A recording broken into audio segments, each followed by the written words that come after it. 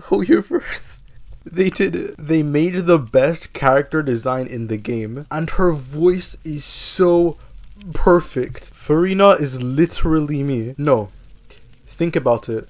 Our names both start with F. Also, she oversees courts. And guess what I do? Genshin courts. She also seems to be a bitch, and I'm her bitch. She is literally me.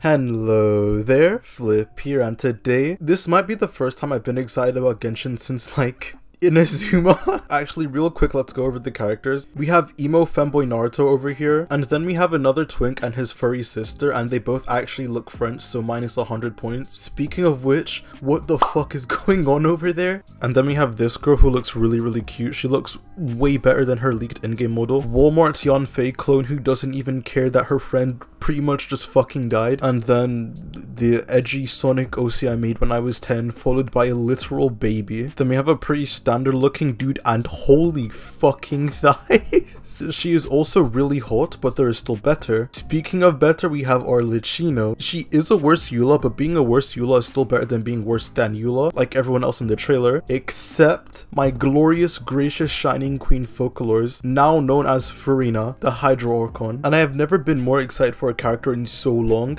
She is so fucking cute. I just want to squish her until all her internal organs give out. And both her JP and English VAs are treats to my ears. She sounds like such a bitch and I love that so much. I really hope she's as stuck up as I envisioned her to be because she so far has lived up to all my expectations. And I just want to put it out there, usually it's fine to have opinions, that's a human thing, not everyone will agree with everything. But if you think Folklores has a bad design, sounds annoying or whatever, you are simply just incorrect. Your line of thinking is flawed and needs to be rewired effective immediately. Also, we need to think about it like stocks, okay? Farina is an Orcod and also belongs to the best element in the game. There is zero way, and I swear to fucking god, Hoyoverse, there is zero way she can be bad.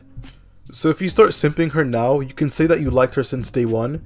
Me, I liked her since day 0, so I'm better than you, but being day 1 isn't so bad either. And the amount of guides and pre-release stuff I'm going to do is going to be insane. Make sure you stick around for that, and I can assure you there is not one Genshin content creator that likes Folklores or Farina more than I do. Now moving on from my cutie patootie of a wife, let's actually talk about Fontaine. First off, I want to say that I was actually disappointed by how they showed off the region in the gameplay teaser. I thought it looked really boring, it just looked like Mondstadt, but in this preview at least it looked to be vibrant and fun, and the building design is just chef's kiss. It looks so much prettier than I expected it to be. I'm just curious on how they will do the rest of the overall design that isn't the cities, and hopefully the same passion and just how good the architecture looked translates over to how good the deep diving will look on the water environment. I had my doubts at first, but I will let Hoyoverse cook. Also, I think universally, even though I didn't like every single character in the trailer, I think all the character designs have massively stepped up and they all look well designed. Also, I thought Sandrone, I think her name was, the machine girl in the Futui trailer, would be the harbinger we fight in Fontaine. She's literally sitting on a robot, and in the region about machinery and technology, it just made the most sense, but I guess not. I wonder what role Arlecchino,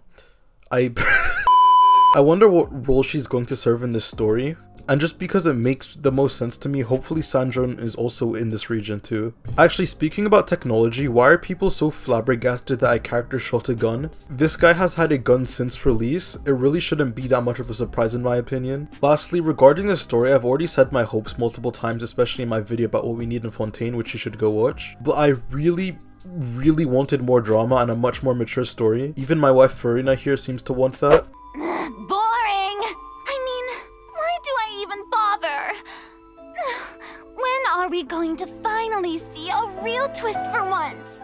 And Arlecchino also does seem like she's not fucking around. My excitement is just through the roof. From what we know about Folklores, we do know she's very interested in trials and the judicial system. And also when she was first appointed, the Lock folk, basically just hydro creatures, did not want to fuck with her at all and they just left. Which hopefully means that similar to Raiden, Folklores may have an actual character flaw in the way that she rules, which gets expanded on and developed in the story. I also hope that Arlecchino doesn't get an extremely shoehorned in redemption. For characters to be playable, they first need to be allied with the Traveler Traveler in some sort of way, which is why we had Child and the Traveler come together, which was nice, and why whatever they did to Scaramouche had to happen. So if Arlecchino is somewhat redeemed or humanized, I hope it's done in a natural way to where she's still a villain and a part of the Fatui, was able to still be acquaintances with the Traveler. And the only way for that to really happen is if there's a third enemy in Fontaine, which is again why I think someone like Sandrone is going to be introduced. With the amount of Harbingers in the game, one a region just simply isn't going to cut it, and we do need to ramp up the rate at which these characters are introduced. We already know there are a ton of internal conflicts with the Fatui from the trailer we had, so Harbingers having opposite ideals on what to do doesn't seem too far-fetched, and also give a good reason for us to be allied with them. And in terms of how the Traveler gets roped into this, Farina again said she is bored and wanted something interesting to happen, so maybe when she finds out a little Traveler has been tampering around with the Irem Soul, essentially messing with the Divine, she will antagonize the Traveler and want to oversee their trial for order or something. Speaking of the Divine again, I just hope we see someone from there. We are almost halfway done with the Teyvat story. Please up the stakes.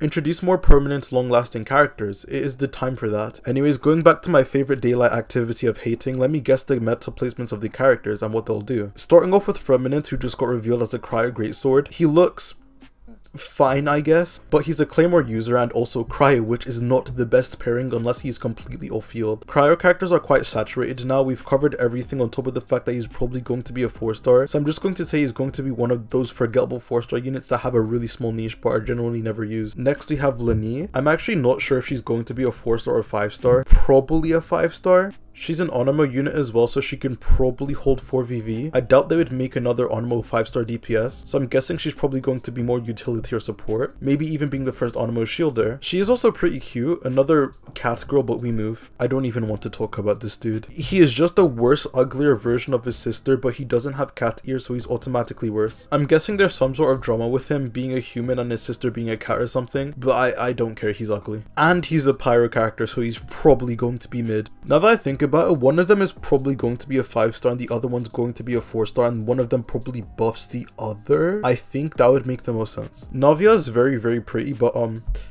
she's a Geo. Do I have to say anything? Unless she does something like Nilo to where she can alter elemental reactions, she's going to be ass. She will have to be above and beyond as a Geo unit to even be desirable. Also, I think she looks like a 5-star, but Charlotte is adorable. She looks a lot like Yonfei, and Yonfei is peak, so good character design. She's a Cryo unit, and I think they'll probably make her a 4-star. I hope they make her an on-fielder as she is really cute, but Moving on, we have the biggest mid-off of the century. The edgy dude looks like he's going to be Pyro or Cryo, I'm not sure, but he will probably be an on-field unit. The fucking baby looks to be Cryo or Hydra if I were to guess, and she's definitely an EQ get off the field character. No one wants to look at that for more than 3 seconds. Now on to actually good character designs. We have Nephew, I don't know, and Thick Thighs. I'm going to take the ultimate gamble and say that Thick Thighs over here is going to be a 4-star Electro DPS, and Grandpa is going to be a 4-star support, maybe a shielder. Arlecchino is 600,000% going to be a 5-star Pyro on-field DPS. If I'm wrong, shoot me. And lastly, my prim, proper and pristine Queen Farina, Lihidro Arconte de Fontaine, will be the best Hydra applicator in the game with a high damage potential. And I've talked about her enough, so let's just leave it there. And on that note, thank you guys so much for watching. If you enjoyed the video, make sure to like, subscribe and comment your thoughts on all of these characters, as I'd love to hear and respond to almost every single comment. Thanks again for watching, and I'll see you guys on the flip side. Peace.